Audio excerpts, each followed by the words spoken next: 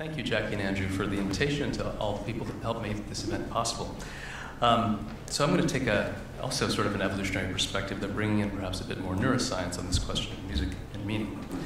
So broadly, it's an interesting question to ask how tones and rhythms without propositional semantic content can become so meaningful to us. So when I listen to this classic album by Miles Davis, Kind of Blue, I find it deeply meaningful, but it doesn't have the kind of meaning we get when we speak words to each other. So where did that come from in evolution? Well, actually, getting meaning out of instrumental music seems to be quite old. The oldest known instruments are bone flutes, unearthed in southern Europe, that date to about 40,000 years ago. So people have been making instrumental music for a very long time. And that flute, as old as it is, of course, is just at the very top of the story of human evolution. In this slide from an article in Nature trying to summarize some of the trends of human evolution, with a Homo erectus ancestor on the bottom over the course of 2 million years through various branchings, finally leading up to Homo sapiens. So we can imagine that deriving meaning from music has ancient roots. Now, we know, of course, from the work of music cognition researchers and people like Fred Laerdal here at Columbia, that modern music cognition processing is a very complex business that engages very sophisticated processing, but of course, that must be building on simpler things that came before. So what is the history of this? One way of asking this question, of rephrasing it, is to ask how ancient are the brain mechanisms that we use to derive meaning from instrumental music? And when we look around the animal kingdom, we see all kinds of behaviors that people have labeled with music-like terms, like bird song or gibbon song or whale song. Even fruit flies have a courtship song, actually, that they make with their wings. So the idea that using tones and rhythms to communicate meaningful things has an ancient history resonates with many people that predate humans. And Darwin had the view that our sense of music had ancient roots, writing in The Descent of Man, the perception, if not the enjoyment, of musical cadences, meaning melodies, and rhythm is probably common to all animals, no doubt depending on the common physiological nature of their nervous system. So something about melody and rhythm processing, not word processing, just pure instrumental music, as all my talk will be focused on, touches into something deep in biology. So this is the widespread intuition that some of the mechanisms of music processing, instrumental music processing, are very old.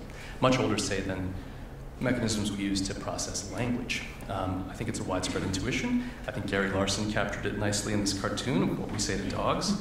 Oh, Ginger, I've had it. Keep out of the garbage. This is the last time I'm telling you, or else. And what they hear, blah, blah, Ginger, blah, blah, blah, blah, Ginger, blah, blah, blah, blah. We kind of find that fairly convincing. But when it comes to music, it's somewhat a different story. This is one of my favorite pictures of Glenn Gould at the piano with his dog. And the idea that maybe animals share more of our sense of music than they share of our sense of language is actually a pretty widespread intuition. Probably what's behind the glut of CDs for dogs on Amazon.com. These are just two of many that you can purchase. These things have hundreds of ratings on Amazon. They're rated very high by their customers. And one of my favorite letters I've ever gotten was from a linguist who wrote this to me after my book came out, Music and Language. My late Irish setter responded most remarkably to radio broadcasts of chamber music by Beethoven and Schubert, though more to the works of Beethoven's middle period than those of his later period, which I had preferred. In consequence, I started listening more closely to the works of the middle period and came to appreciate them more than I previously had. All right, so the idea that animals are getting something out of music is kind of widespread. Now, some of the brain mechanisms of musical meaning are, I think, very old, and David has touched on some of these things that brains do for evolutionary reasons that are relevant to music, and I think there's a lot to that, and I love this picture of David striking a very similar pose as that portrait of the young Charles Darwin. But I think what I want to convince you of today is that some of the mechanisms are surprisingly recent, and these have to do with things about recognizing sounds, predicting sounds, and having emotional responses to sounds, very particular aspects of those features that I'll talk about. But how do we know that these things are recently evolved? How can I stand here and say that some things about music cognition are recently evolved? We don't have the luxury of fossils in the music evolution world. So there's another great cartoon from Gary Larson of Java Man, Peking Man, Cro-Magnon Man, and Jazz Man. We don't unfortunately have the luxury of that kind of fossil evidence for music cognition. So how do you reconstruct the evolutionary history of music cognition when you don't have fossils? Well, 3 steps. First, you take a multi-component approach, and you recognize that music processing has many distinct cognitive components. It's not one thing in the brain, it's many interacting things. And these distinct components are supported by distinct brain networks, not individual areas, but networks. And so it's not phrenology, but the idea that different things get processed by different networks is widespread in cognitive neuroscience. And these different processes interact, but they can be studied independently. And this is just bread and butter cognitive neuroscience. The idea that certain aspects of melody are processed independently of certain aspects of rhythm in the brain and then put together, and so on. It's supported by research on dissociations after brain damage, including by people like Isabelle Peretz, who you mentioned earlier before. Step 2 is distinguish music from musicality. Music being a cultural and historical product, like the music of Miles Davis, but musicality being the mental processes that underlie musical behavior. And this is thought to be much less culturally variable. There was a conference on this in the Netherlands a few years ago that resulted in a special issue of a journal on the origins of musicality. But let me illustrate what I mean by musicality. So a simple example is the recognition of transposed melodies. So that means melodies that are shifted up or down in pitch. So you can recognize the Happy Birthday tune effortlessly, whether it's played on a piccolo, even though you may never have heard it played that high before, or on a tuba, even though you've never heard it played it that low before. So you're recognizing it based on relations between pitches or relative pitch rather than absolute pitch. Developmental psychologists have shown this ability emerges early, that 6-month-old infants have this ability, human infants. So this is called recognition based on relative pitch, and this is just a fact of cognition, irrespective of whether you believe music was an adaptive trait in human evolution or a purely cultural invention. And then step 3 is to use the methods of comparative biology, which are well worked out by biologists, comparative biologists, including people who worked in the department where I went to grad school, in the Museum of Comparative Zoology.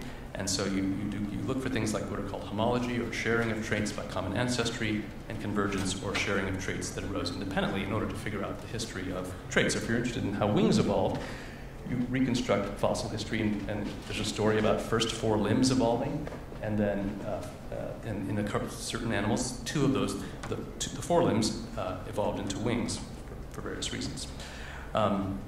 But in this kind of reconstruction in cognition, you're focusing on cognitive traits, not physical ones, using the tools of comparative psychology. Okay, so with that background, I want to talk briefly about cross-species studies of 3 things having to do with basic aspects of music perception: recognizing transposed pitch patterns, predicting the timing of musical beats, and having emotional responses to non-musical sounds. And these are all fundamental, I would argue, to our ability to derive meaning from instrumental music. And that's just as true if you're living in the Italian Renaissance as if you're listening to music in India. Okay, so let's talk about recognition of transposed pitch patterns and cross-species studies. There's actually numerous studies of this, starting with the work of Stuart Hulse, who was at Johns Hopkins back in the 1980s. And starlings were chosen to study this because these are animals that have complex acoustics in their own natural communication system. They can easily learn to discriminate between 2 human melodies. That's no problem for them in the lab. And their auditory circuits are very similar to those of mammals. And they show actually a lot of similarities. They're among the best studied non-human animals for auditory perception. They have many similarities in basic auditory perception, including the way they perceive the pitch of individual tones. So in the work that began this line of research, people like Stuart Hulse had starlings in operant boxes where they were trained to peck left if they heard a series of ascending tones as schematized on the left side of those dots, and peck the right key if they heard a series of falling tones. And they learned this, no problem. And then what you do is you test generalization by shifting those tone sequences up or down in pitch, transposing them like the piccolo and tuba example. And what was surprising is that when they were transposed, the starlings no longer recognized them. They had to completely relearn them as if they were brand new melodies. And that was surprising because they can do lots of other auditory generalization tasks. It's not that they're not good at auditory generalization, but this particular one they just have a lot of trouble with. And so a hypothesis evolved that for songbirds, the identity of a melody is really tied to the absolute pitches of notes, unlike for us. And so it suggests this tone sequence recognition based on relative pitch is not just a basic, widespread ability of brains that evolved early in evolution. And that's actually consistent with human brain imaging that has shown that when you recognize a transposed pitch pattern, you're not just using the auditory cortex, which is shown schematically on this slide, you're actually using that in collaboration with regions that are very far from auditory cortex. including a region called the intraparietal sulcus on the right side of the brain, shown in green here. This is a region in typically a part of the brain that we often associate with visuospatial processing. And in fact, it's an important area for your ability to do mental rotation, to tell me whether or not those two objects on the right are just simply rotated versions of each other. You rely on that circuit, which has something to do with visual grasping and reaching and recognizing objects from different angles. So it seems that recognizing transposed melodies requires some kind of neural specialization where the auditory cortex actually has to outsource some of the processing to a different part of the brain that is good at recognizing shapes from different angles and communicate with it via long-distance neural connections, not just something that the auditory cortex does on its own. And then you might ask, why do we even do that? Why do we recognize melodies based on relative pitch? Why do we have these bizarre neural specializations? Well, actually, it could be related to an unusual aspect of our anatomy, and that is the sex differences in voice pitch that men and women have. As you know, adult men have voices that are lower than adult women by about an octave because of the growth of the larynx at puberty, leading to this Adam's apple where the larynx actually physically grows and pushes out against the skin in males. And so despite this difference in voice pitch between men and women, we use pitch patterns to communicate. So, for example, statements and questions are often marked by changes, different ways of using pitch. So, I'm going to Columbia to give a talk is a statement. I'm going to Columbia to give a talk is a question, and I use pitch rise at the end of that. If a woman says that sentence, all will be much higher than my voice. But for me to recognize that as a question, I have to be able to recognize the relative pattern, not the absolute pattern. So perhaps due to sex differences in voice pitch, that we have and the need to recognize patterns based on relative pitch, this drove the evolution of neural specializations for relative pitch perception, including strong connections between auditory and parietal regions that we know from comparative neuroanatomy are much stronger in humans than our close relatives, monkeys. Okay, let's move on. Talk about predicting the timing of musical beats. So this is absolutely fundamental to dance in every culture. We dance by being able to predict the timing of beats and using that to synchronize with others. And that's just as true of San Bushman in Australia, no, in Africa, thank you, and as it is of, again, Italian Renaissance dancers. So that's my last Italian reference. I did the best I could. So this is an ability that develops spontaneously without training. It's most demonstrated in the lab, and actually this is something that Nori Jacobi, a presidential scholar here, has worked extensively on. If you ask somebody to just tap along with a metronome, they spontaneously align their taps very closely in time. So if those are metronome ticks, those vertical black bars, and the circles are a perfect coincidence, the black circles are perfect coincidence, the red balls show where somebody actually tapped, which is actually in anticipation, which means they're predicting the timing of the events. They can't be reacting, or you'd see a delay in their response after every event. This kind of precision occurs across a wide range of tempi. The metronome can be going slower or faster across a pretty wide range of people. Lock on spontaneously, don't need any musical training. And there's a common intuition that this seemingly simple, effortless ability that we have to predict the timing of beats reflects very ancient biological mechanisms. And one reason that's such a lovely intuition is that the biology is full of rhythms, right? There's the rhythm of the heartbeat. We know from modern neuroscience that the brain is full of neural oscillations. Those are rhythms. So given that kind of background, a real surprise from primate research came in 2009 from the first lab to try and train a monkey to tap to a metronome, which is a widely used task in human timing research. They really didn't expect the task to be difficult because monkeys understand the concept of basic intervals. You can train them to listen to two tones separated by a certain interval, the stimulus, and then tap twice to reproduce that interval. That's the response. They learn that, no problem. Monkeys can also move predictably, so when they reach for things, they can reach predictably and grab things that are moving by predicting where they're going to be. So the surprise of this research was that tapping with a metronome is extremely hard for monkeys to learn. And when they did finally learn it, they tapped a few hundred milliseconds after the metronome events, not synchronized with them. So that's schematically shown here, which is just fundamentally unlike what we do spontaneously. And this has been replicated numerous times in the lab. And actually, this is interestingly consistent from previous work from the 60s that had kind of been forgotten about eye movements. And I have a couple of quotes. They're going to be too small for you to read, so I won't bother dwelling on them. Well, there they are, if you want to try and read them. But in the 60s, they trained monkeys to move their eyes to a visual metronome that was, I think it was flashing, or maybe it was a dot moving back and forth. Anyway, the monkeys learned to do this, but they never started to predict the metronome events, even though it was perfectly timed. And they put humans in the same situation, and they very quickly began to predict the timing of the events. You can see that in how they move their eyes. The monkeys never did. So this leads to a question, which is why do some species spontaneously predict the timing of beats, like us? And it turns out we're not the only ones. Certain birds do this too. I was involved in some research showing that parrots can move to the beat predictably and flexibly. The first case of another species besides humans that does this. But they do it spontaneously. They don't need food rewards. This develops through social interactions with humans, though they can do it without a human dancing, so they're not just imitating. So why do certain animals do that prediction of beats? Well, maybe only certain animals find that intrinsically rewarding.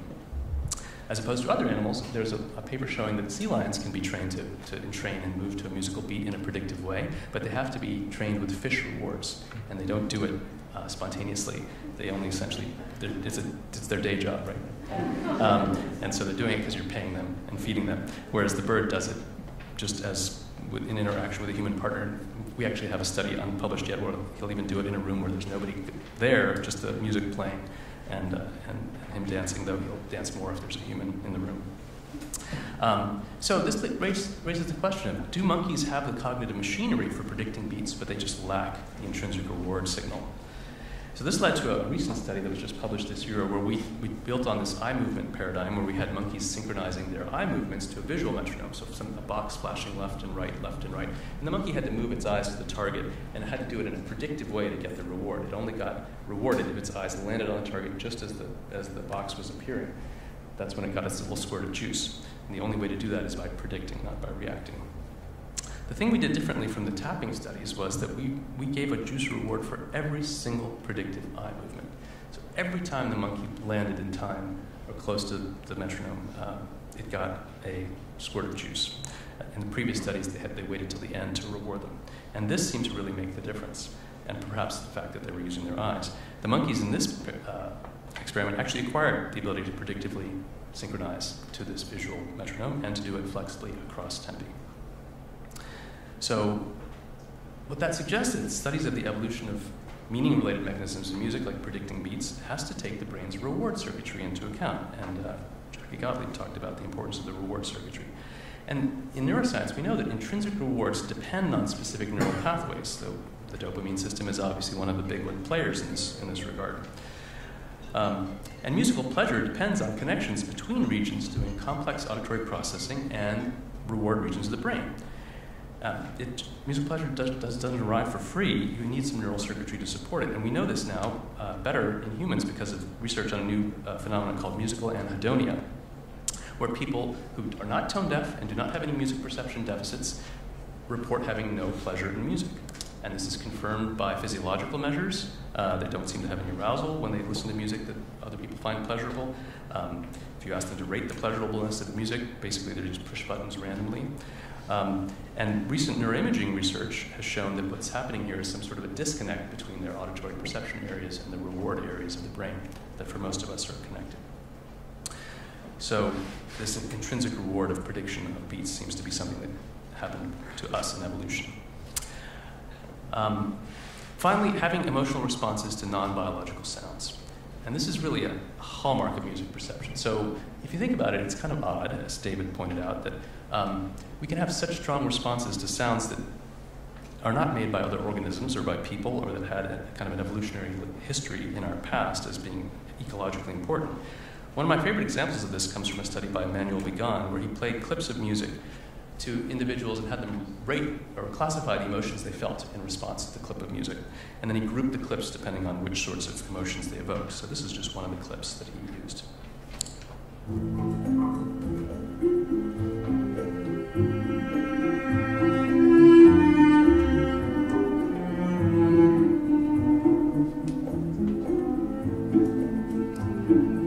So he did this whole experiment with these 30-second clips and had people rate them and group them. He grouped them based on the emotions evoked. And then he brought in another set of listeners and did the whole experiment again, and he reduced all the clips to 1 second long. So this is what the person would have heard in this condition in the second experiment. You're done with that trial. Let's move on. And the surprising thing was he got remarkably similar results in terms of the emotions evoked and the groupings that he got at the end. So in other words, not only do we get emotional responses to non-biological sounds, we can get them incredibly quickly. And And one idea is that this is partly due to the overlap in the way the brain processes instrumental musical sounds and vocal sounds. And this is an old idea. It actually goes back to Rousseau and Herbert Spencer, and David Huron has worked on this. But the idea that something about our brains, even though we would never consciously confuse the sound of human voice and a musical instrument, parts of our brains are treating them in an overlapping way and reacting to their emotional qualities in an overlapping way. And there's some research in neuroscience that potentially supports that.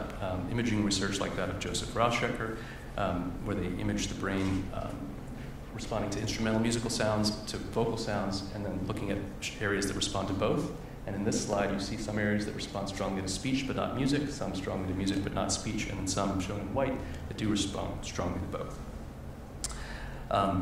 So you could ask, do any other species have emotional responses to non-biological sounds? Why are we having these strong responses to sounds that just clearly are not human sounds, or not made by biological agents? And I mean emotions to non-biological sounds that aren't based on rewards and punishment, right? So if you play Mozart for a dog and you always feed it at the same time you play the Mozart, you're going to get the Pavlov effect, right? So the dog's going to come to love Mozart, nothing to do with Mozart. It's the dinner bell, essentially. But apart from that, I mean just listening without some sort of external reward or punishment.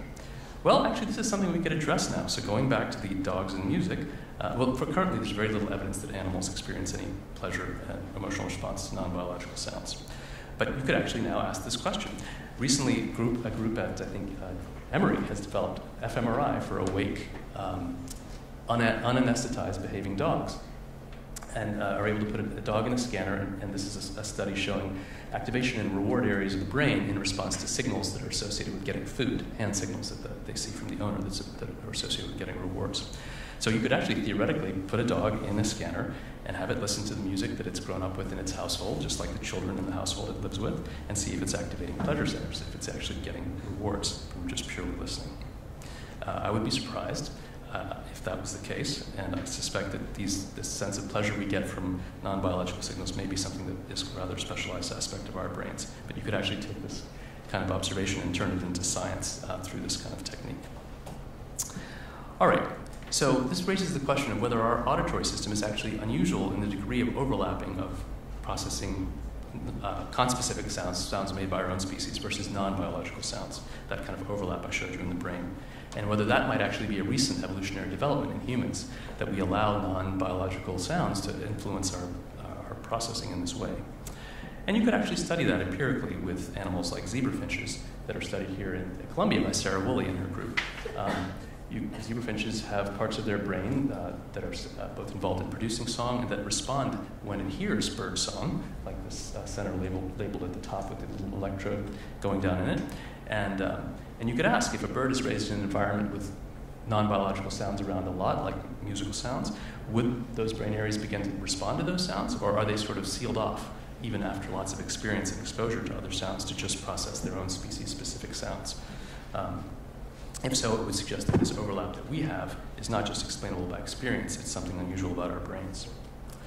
Okay, so just to conclude, I think some of the basic mental processes we use to derive meaning from music actually rely on some fairly recent neural specializations. And this goes against common intuitions, I think. So the idea that recognizing transposed melodies is a specialization of our brain, nobody thought that was going to be the case. People that did the Starling research thought this is something that birds will easily do and that'll let us study the brain mechanisms involved. Predicting musical beats, nobody thought that was going to be difficult. The monkey researchers thought this is going to be very simple, basic ability. We'll see, monkeys will do it just like humans, and we'll go and look at the brain mechanisms involved. Not that simple. Having an emotional response to non-biological sounds, well, that's a bit of more of an open question. But there's this bias to think that other animals do have this response, including to our music, but there's no real evidence for it. So, in conclusion, how do our brains get meaning from music? I think one important way of thinking about this is to understand how ancient and recent brain mechanisms are involved in processing musical meaning and how those interact.